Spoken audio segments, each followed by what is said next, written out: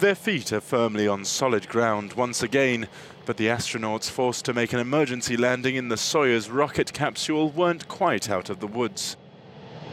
US astronaut Nick Hague and Russian cosmonaut Alexei Ovchinin spent the night in hospital in the Kazakh city of Baikonur for medical checks after their aborted mission. Destined for a 6-month stint aboard the International Space Station, Hague and Ovchinin were forced to abandon their journey into orbit less than 2 minutes after takeoff, when their spacecraft's booster rockets failed in mid-air. The incident, which is one of the most serious in the history of the International Space Station, has cast a shadow over an otherwise enviable safety record for the Soyuz rocket.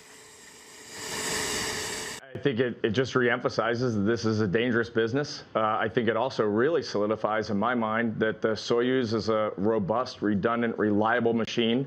It has a lot of flights under its belt. And in this case, where it had an ascent anomaly, it has a great abort system that brought our crew home. The Russian Soyuz rocket that ferries astronauts to and from the space station will be out of action for months. After the booster rocket failed to ignite, the emergency escape system sprang into action, separating the rocket from the crew capsule, which was sent plummeting to Earth. The two-man crew was subjected to far greater G-force than during a normal landing.